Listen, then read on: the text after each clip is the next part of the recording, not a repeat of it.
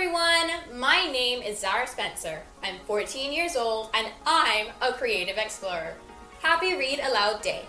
Today we are going to be reading what I think is the most interesting part of the Pearl. So let's get started. Kino, in his pride and youth and strength, could remain down over 2 minutes without strain, so that he worked deliberately, selecting the largest shells. Because they were disturbed, the oyster shells were tightly closed. A little to his right, a hummock of rubbly rock stuck up, covered with young oysters not ready to take.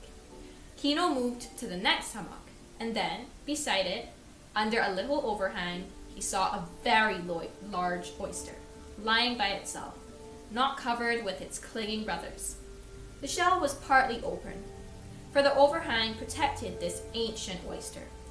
And in the lip-like muscle, Kino saw a ghostly gleam, and then the shell closed down. His heart beat out a heavy rhythm, and the melody of the baby pearl shrilled in his ears. Slowly, he forced the oyster loose and held it tightly against his breast. He kicked his foot free from the rock loop, and his body rose to the surface, and his black hair gleamed in the sunlight. He reached over the side of the canoe and laid the oyster in the bottom. Juana steadied the boat while he climbed in.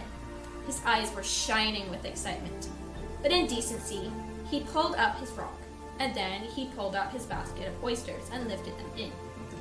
Juana sensed this excitement, and she pretended to look away. It is not good to want a thing too much. It sometimes drives the luck away. You must want it just enough, and you must be very tactful with the god or gods. But Juana stopped breathing.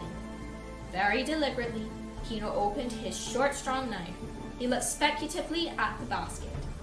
Perhaps it would be better to open the oyster last. He took the small oyster from the basket, cut the muscle, searched the folds of the flesh, and threw it in the water. Then he seemed to see the great oyster for the first time. He squatted in the bottom of the canoe, picked up the shell, and examined it. The flutes were shining black to brown, and only a few small barnacles adhered to the shell. Now Kino was reluctant to open it. What he had seen, he knew, might be a reflection, a piece of flat shell accidentally drifted in, or a complete illusion. In this gulf of uncertain light, there was more illusions than realities. But Juana's eyes were on him, and she could not wait. She put her hand on Coyotito's covered head. "Open it," she said softly. Kino deftly slipped his knife into the edge of the shell. Through the knife, he could feel the muscle tighten hard. He worked the blade lever-wise, and the closing muscle parted, and the shell fell apart. The lip-like flesh writhed up and then subsided. Kino lifted the flesh, and there it lay, the great pearl, perfect as the moon. It captured the light and refined it, and it gave it a silver incandescence. It was as large as a seagull's egg. It was the greatest pearl in the world. Thank you for reading aloud with me today, and happy Read Aloud Day. Bye!